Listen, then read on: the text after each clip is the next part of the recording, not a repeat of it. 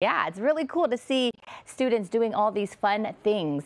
All right, here's a quick look outside. This is for areas like downtown LA, and I will give Arcadia's high temperature a quick shout out in a bit too as well. But we're definitely looking at the clouds this morning. So we're looking at low clouds and fog, waking up to gray skies again, and then it's going to take some time for a lot of the clouds to clear. So once we head into the afternoon, we're going to look at some sun and clouds. That marine layer is about 1,500 feet in thickness, so it's going to be a slow burn off for the morning. But then once we head to the second half of the day, we will see much more sunshine. But we're gearing up for even cooler weather. So today we're looking at temperatures sticking to below average again, but it's going to cool even more as we head into tomorrow. And we're looking at that chance of patchy drizzle Wednesday morning, maybe even Thursday morning. And then we have a cutoff low pressure system that slides just to the east of us, what we call an inside slider, that could bring us a chance of light rain Thursday night into Friday. So that's something that we're watching. Things are changing up here in Southern California. Our temperatures right now, this is the reason why you should probably grab a sweatshirt or maybe a light jacket, because we're looking at mid to upper 50s inland. So 52 for Claremont, 53 for Simi Valley.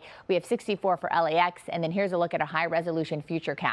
So again, the clouds are going to stick around later this morning, and then just before the lunch hour, a lot of our inland communities, we start to see clouds kind of fade away. But by 1 p.m., we're still dealing with a little bit more of the clouds near the coast, and then for areas like the South Bay, and then also near the Long Beach area. And then by the time we head into the latter part of the afternoon, things start to clear. And then by the evening, you can see we start to see much more of that marine influence surging as we wait for that system to the north of us to push in a lot more of the cooler air and more of the clouds. So downtown LA, you're actually going to start to see that break in sunshine later on, probably about 11 a.m. And then we start to see much more of the sun and clouds mixture as we head into the afternoon. So Inland Empire, low 80s through tomorrow, and then that chance of showers from that inside slider starts to pick up Thursday for you, Thursday night into Friday morning. And then by the time we head into the weekend, we're slowly warming up. All right, back to you guys. All right, Amber, thank you.